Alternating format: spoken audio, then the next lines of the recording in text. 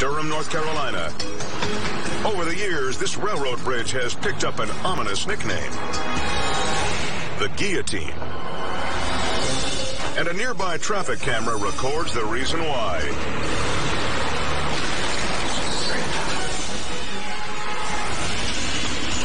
A careless trucker plows into the support beams, peeling back his trailer's roof like a can of sardines. At only 11 feet 8 inches high, it's easy to see why the notorious overpass forces shippers to play a daily game of smaller or taller. But with multiple warning signs highlighting the danger, towing company owner Scott Johnson has little sympathy for the reckless rollers. Big yellow sign, flashing lights, alarms, and they still don't seem to pay attention to them. Including the driver of this hefty rig.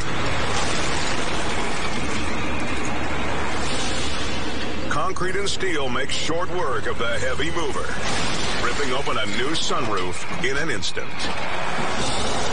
And no sooner does this wreck get cleared than another long hauler speeds in.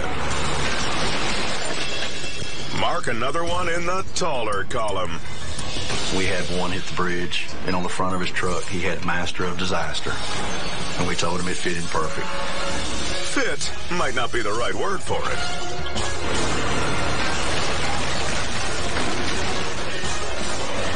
This massive ride gets the Ginsu treatment. The overpass slices the top off the metal trailer in a perfect de-roofing.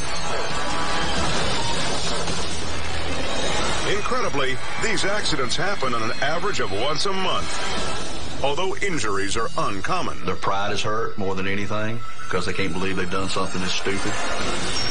And Scott has his own theory why truckers have trouble with the guillotine. They're all dumbasses. Time and time again, all of these amateurs learn that their skills have limits.